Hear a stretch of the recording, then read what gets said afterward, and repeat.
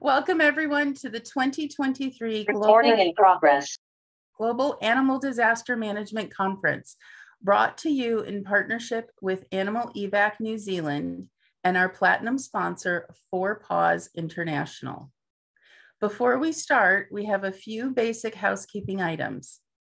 We want to bring to your attention an important update regarding the conference schedule.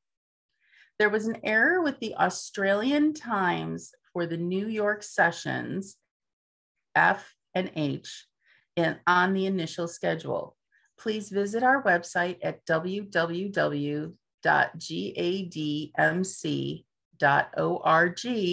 for the updated and corrected schedule. The Zoom chat feature has been disabled, so if you have any questions, please use the Q&A feature and we will endeavor to answer these at the end of the presentation. This year, we have enabled multilingual closed captioning.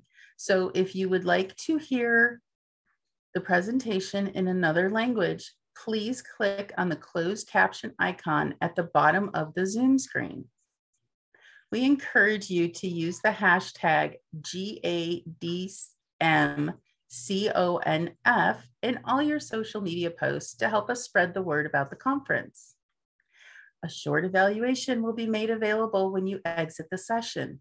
Your feedback is valuable to us and will help shape the next GADMC conference. Finally, a reminder that the video recording of this and all other presentations will be available later this year after it has been properly edited. It is our great privilege to have Azzedine Downs, the president and CEO of GADMC's gold sponsor organization, the International Fund for Animal Welfare, IFAW, as our keynote speaker. We will begin with his thoughts on meeting conflict with compassion, then visit with Shannon Walajtys, IFAW's Director of Disaster Response and Risk Reduction, after the video. Thank you for giving me the opportunity to speak with you today. My name is Azzedine Downs, and I'm the President and CEO of the International Fund for Animal Welfare, also known as IFAW. I'd like to start off by thanking Animal Evac New Zealand for inviting me to speak and for its deep-rooted commitment to creating resilient, animal-inclusive communities. I would also like to take a moment to applaud you all for the efforts as leaders in disaster response. It's no surprise that our world is facing unprecedented challenges, from the ever-escalating impact of climate change to what feels like a relentless onslaught of continuous environmental disasters that are wreaking havoc on our landscape and on our precious biodiversity. It's easy to feel overwhelmed, as though we have run out the clock and simply gone past the point of no return. Though I assure you, my friends, the collection of participants gathered today is a testament to the determination to make a difference, to safeguard the world's animals and habitats in times of crisis and beyond. A front line of defense in a world that shows no sign of changing, unless humanity chooses to change itself first. Friends, our future depends in part on the actions that we take today, the processes that we develop, the best practices we share, the plans we create in anticipation of and in response to the environmental disasters that will no doubt continue to affect human society and the world's animals. I firmly believe we are all called upon to be stewards of nature, both in times of crisis and in times of peace. And it's this commitment to stewardship that continues to give me tremendous hope, despite the challenges we face today. Thank you for being called to serve as these agents of change and for being the masons of the building blocks created a better future for both people and animals. Now, I'd like to briefly share a few words about this organization to which I have dedicated much of my life for the past 25 years. IFAW is a global nonprofit with operations in more than 40 countries across the globe, helping both animals and people thrive together. We rescue, rehabilitate, and release animals whilst also working to restore and protect their natural habitats. We believe intrinsically that every individual matters. I suspect that our philosophies are closely aligned on that point, and so many others, and we demonstrate this through our work both in the field and behind closed doors, from the local community all the way up to the global one. For over half a century, our organization has been in the business of saving lives, and we have done this through collaboration, compassion, community engagement, and perhaps most importantly, through understanding the deep interconnectedness between humans and animals. IFA's disaster response team knows this, perhaps all too well. Deploying to the areas hit hardest by natural disasters, war, and conflict, the team works endlessly to rescue animals from the aftermath of disasters and reunite them with their families, whether those families are human or wildlife. Like you, we promise to leave no animal behind. We understand the very real connection that exists between humans and animals and how reuniting those families represents such an important return to normalcy, a deliverance of hope in the most trying of times. As the leader of an organization recognized for its disaster response work, I am often asked the following questions by both critics and supporters alike. Why does IFA devote vital resources to animals affected by conflicts when there is so much human suffering? It's a valid question, and perhaps one of the most important questions that I'm regularly asked. And friends, let me tell you, it is one that I am eager to answer. I always begin with a response with a quick validator. At IFA, we believe that in times of conflict, it is vital to address human needs first. War and natural disasters create uninhabitable conditions marked by immense destruction, suffering, and despair. We always ensure that human needs are addressed first and foremost before sending our disaster response team on the ground to assist with animal rescue. Now, here's the part of my answer that most often intrigues people. IFA wholeheartedly believes in rescuing animals from disasters, regardless of the origins of that disaster, because of the simple fact that the welfare of animals is intrinsically linked to the welfare of humans. When we rescue animals from disaster and when we protect wildlife during times of conflict, we are helping multiple species thrive, including our own. Let me explain further. Animals and human, as well as our fates, are deeply intertwined. The animal kingdom is wondrously powerful, yet immensely fragile, much like humanity itself. For we are one and the same. We always have been, and there's no indication that this will ever change. This remains true during all periods of life, whether we're experiencing peace or experiencing conflict. We must, however, firmly remind ourselves that human conflict is never confined to human society alone. It spills over into all aspects of the natural environment and its inhabitants, impacting everything in its path. With no way of escaping the violence and suffering caused either directly or indirectly by human beings, animals are uniquely caught in the crossfire, whether due to wildfires in California, brushfires in Queensland, or the series of massive earthquakes which took nearly all of Syria and Turkey. There will always be people concerned about the safety and well-being of their animals. I have no doubt you've seen this firsthand as well. Individuals tightly clutch their pets, eager of any types of assistance to help their furry, scaled, and even feathered family members. Some even risk their own lives in the face of danger, refusing to evacuate until they can be reassured that their animals will also be kept safe. This underscores the powerful bond existing between people and animals, and these are made more apparent during these times of crisis. The lives of such companion animals are so closely intertwined with our own. But let's remember, it's not just pets who suffer during these times of crisis. Wild animals do too. Perhaps the greatest difference of all, wild animals have no direct recourse to turn to during such times. No formal systems, processes, confidants. Simply the hope that nature itself will rebalance itself, will heal itself and undo the damage, or that its human inhabitants will eventually step in and make things right. Here's an interesting fact. Researchers analyzed decades of wildlife population trends across Africa and were able to determine the single most important predictor of whether species prosper or perish. The answer might surprise you. It isn't poaching or habitat loss or even climate change. The answer is human conflict. Societal and geopolitical conflicts have produced both short and long-term consequences that reverberate for wildlife, as well as the delicate natural balance of the environment as a whole. The impact of war can be observed in many ways, including habitat destruction, degradation of food and water sources, even noise pollution. Changes in the environment brought about by conflict affect each individual animal, family, community, as well as entire species. Often, these repercussions last for generations. The connection between people and wildlife becomes even more apparent during the chaos of conflict.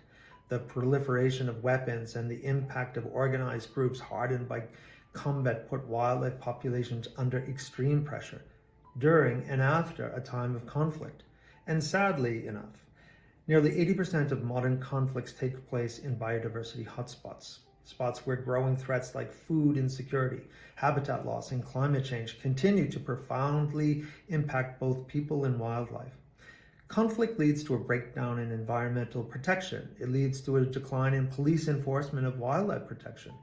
And as a result, we see an escalation in negative consequences that range anywhere from poaching to an increase in illegal wildlife trade in areas in crisis. This is particularly evident in communities where wildlife-based tourism plays an important economic role. People in war-torn regions often rely on wildlife for food and for some form of financial security.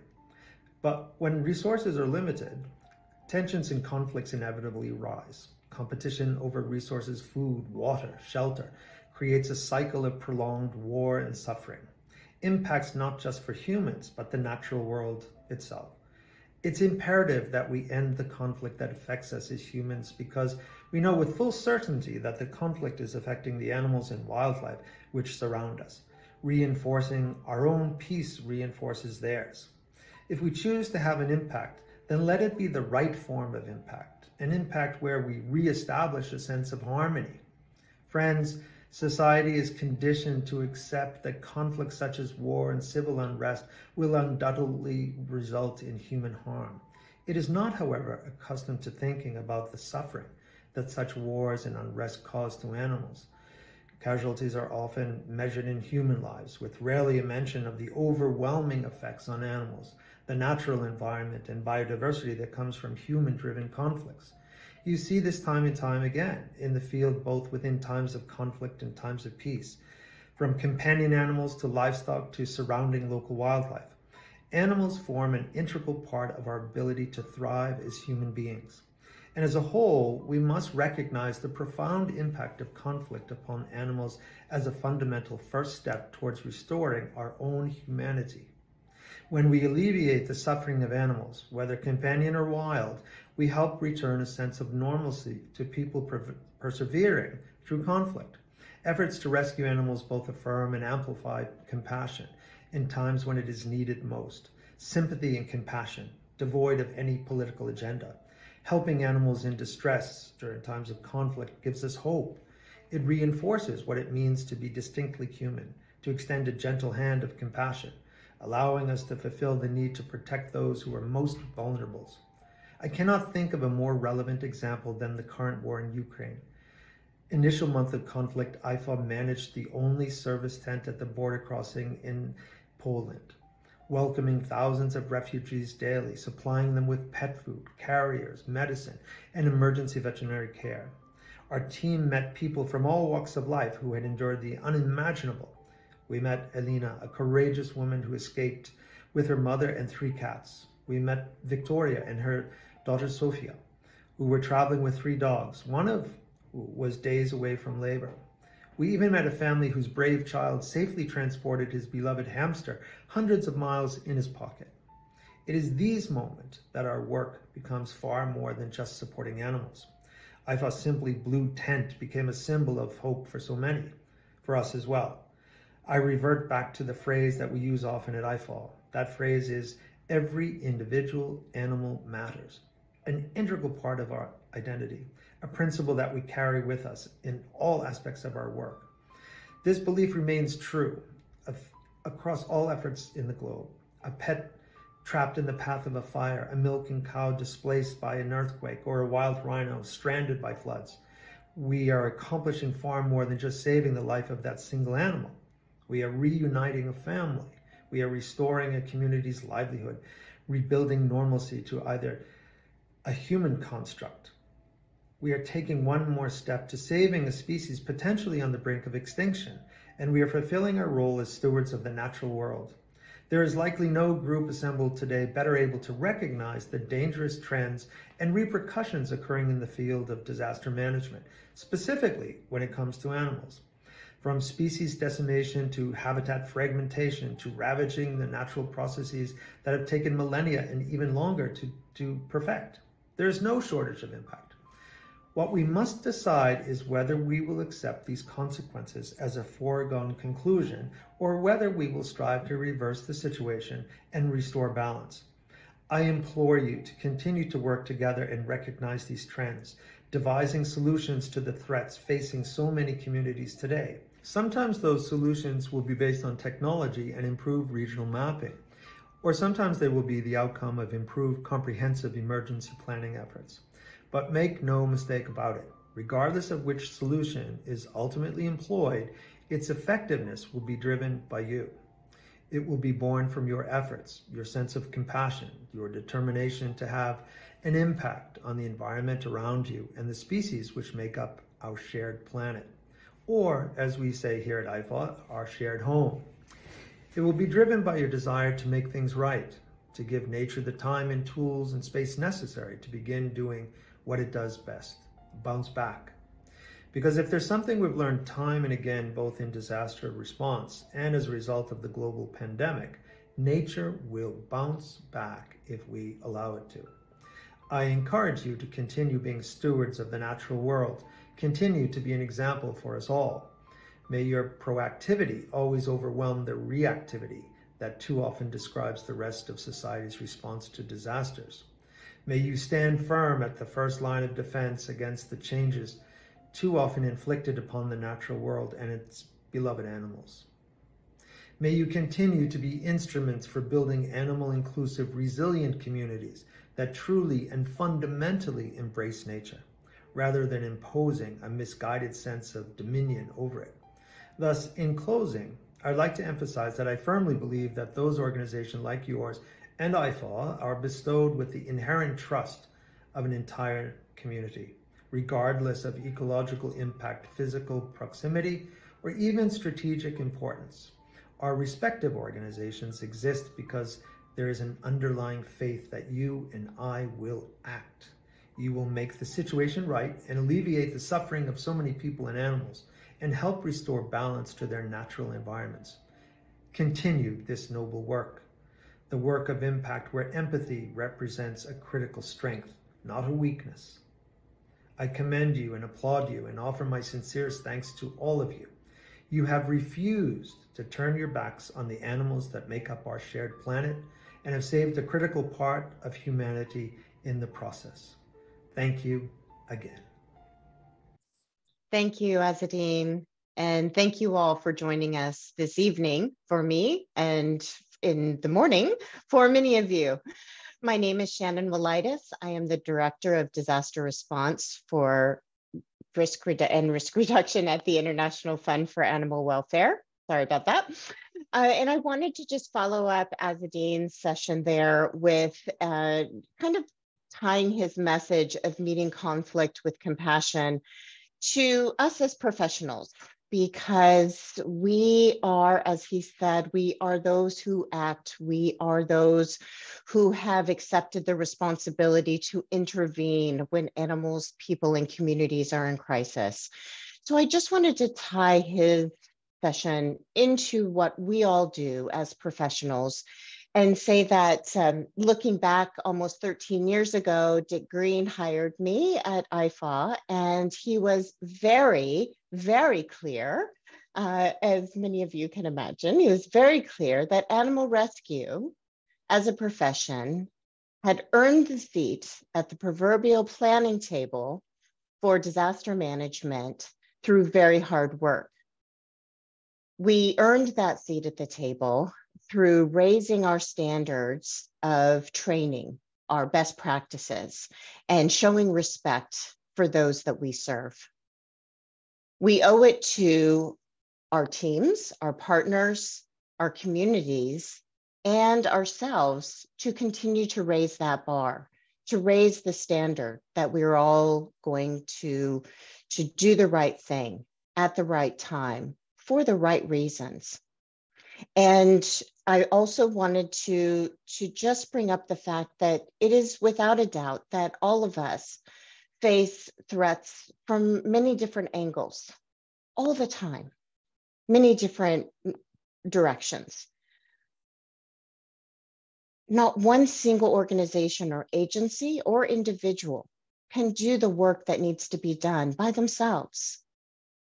So together, we can. And I really would like you all to commit, to recommit for some of us, recommit to keeping that seat at the table. One voice, one mission, and one purpose. I thank Mr. Downs again for his time tonight, and we wanted to leave a little space for questions and answers, and I'll open up the floor. Thank you so much, Shannon. Mr. Downs mentioned IFAW's work in the Ukraine. Would you be able to expand upon that? Throughout the conference this year, we've been keen to include consideration of public policy and legal aspects.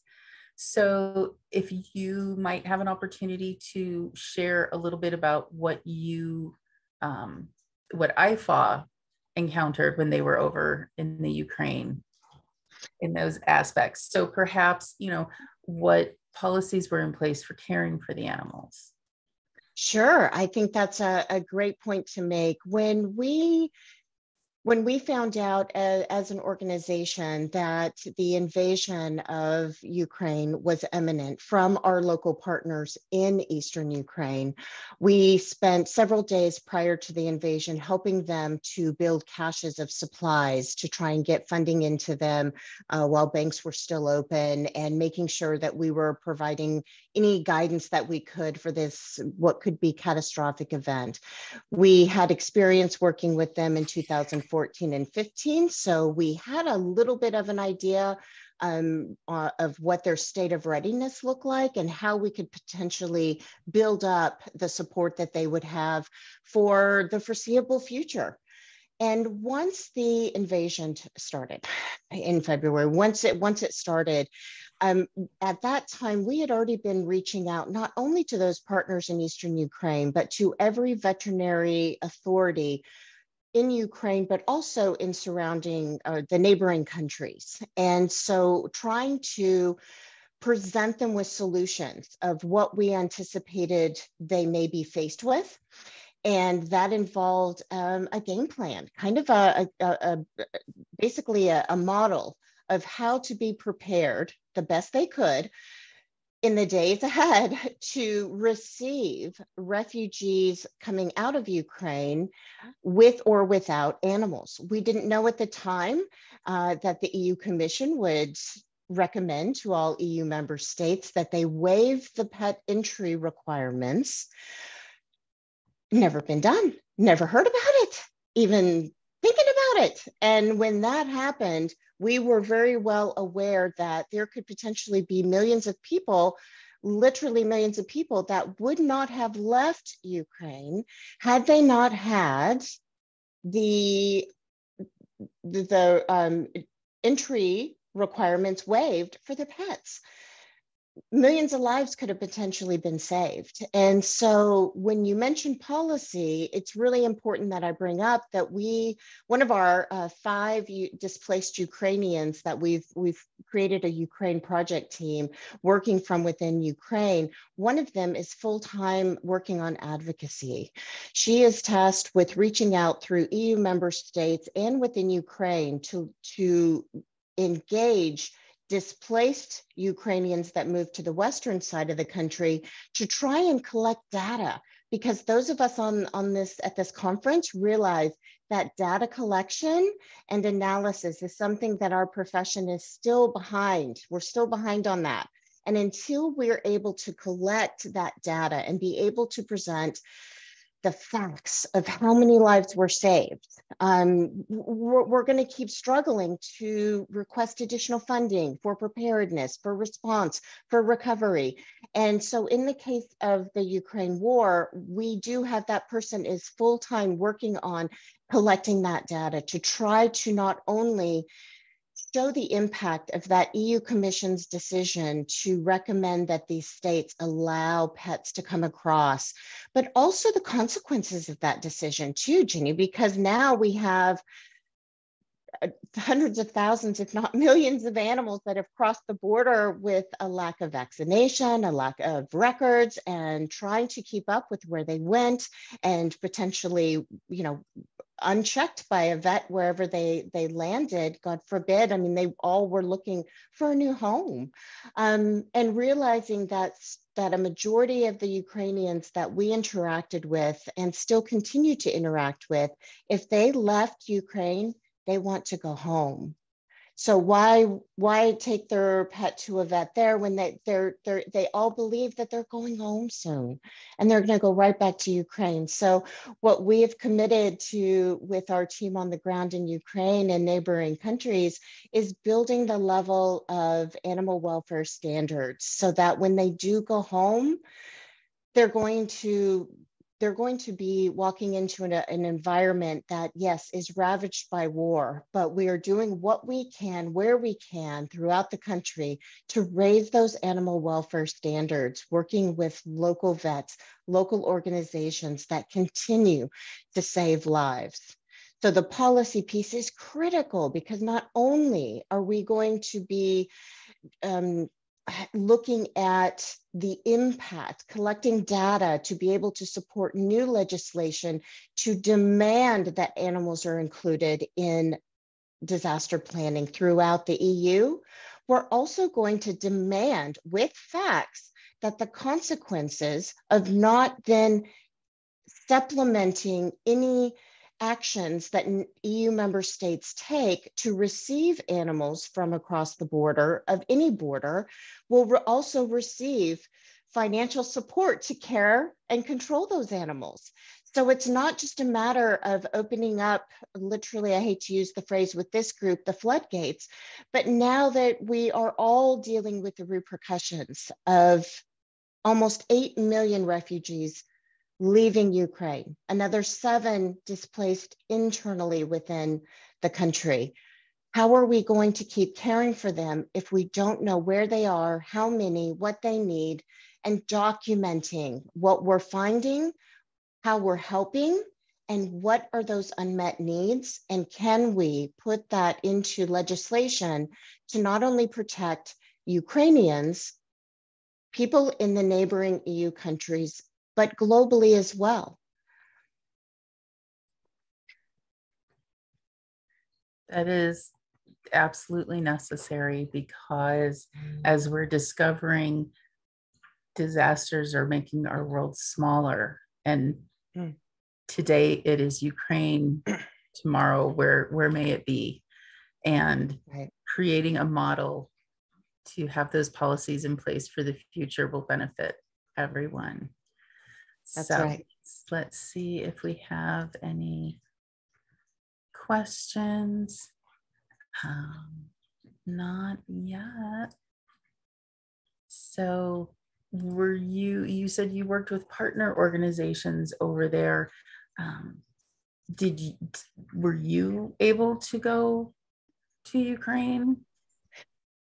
I personally was not able to go to Ukraine for safety and security reasons. So I was on the border with Poland for 3 months. So I was on that border, but we did have several displaced Ukrainians that evacuated, professionals within our field, veterinary field, and also translators that we brought into our team. And so we had several team members that would go back and forth. And then of course our Ukraine project team that is all Ukrainian, and is based there and will continue to work there. So yeah, that's where I was. Okay. What? Jenny? Yes. Sorry to interrupt. I think Gerardo has a question, but because he's in this area, he can't ask it directly. Absolutely. Let me scroll back and find that. I He can't. could. I can't type. I cannot type it. I'm sorry. I don't know why. Well, you're welcome to join us and ask us, Gerardo. Thank you. I just was really curious to explore what the thoughts are on how Ukraine could join the EU if they need to change any animal welfare legislation they might have. Thanks. That's a great point. And Gerardo, I fear that the animal welfare standards that the EU would require are quite minimal. I feel like that is not going to be something that holds up any opportunity that Ukraine has to join them. However, I feel like this is, I hate to say, the chance of a lifetime for all of us in our profession to help them and support them to raise those standards while, I hate to say, the attention is on them, while the microscope is still on them, and to make sure that we keep that attention. And the way that we are able to continue to garner support for our Ukraine project team is because of that human-animal bond, not only with companion animals, but with community animals, so livestock and other large animals, but also wild animals and the habitats they've lost. So we're able to pull in, as you know from your experience, the more ministries you get involved, the more, you know, microscopes you start turning on other ministries to say, hey, this is we really need to have a more holistic approach. We don't want to be that animal group that just wah. We actually want to convene those ministries of power, those lawmakers, those policymakers, decision makers, and bring them together with the human rescue, the human services side of the house, and be able to say, here is a holistic solution to increase the human welfare aspect of the new Ukraine, but also recognizing that you can't do that without recognizing the importance of animals in their lives, every species, and for whatever reason. I've honest to God traveled all around the world, but the care of these animals and the attention to their safety, putting their lives ahead of their own. People in Ukraine love their animals, and we have to help them get the support from those policymakers and decision makers about how they rebuild together. Thank you, Shannon. Gerardo, did you have anything to follow up with that? No, I was just listening carefully. Thanks. Yeah, I do wish that the UN would have some stricter guidelines for animal welfare, animal care and control. I think it is an important aspect that we could potentially encourage them to raise those standards. Thanks. Thank you. If we have no other questions from anyone, then we will thank you, Shannon, so much for your time, and Mr. Downs for his time to introduce us to IFAW and the wonderful work you're doing. And just a reminder, GADMC is made free to view and access thanks to the generosity of our sponsors, including IFAW and donors. To keep GADMC free for all, we invite you to donate via our website at www.gadmc.org.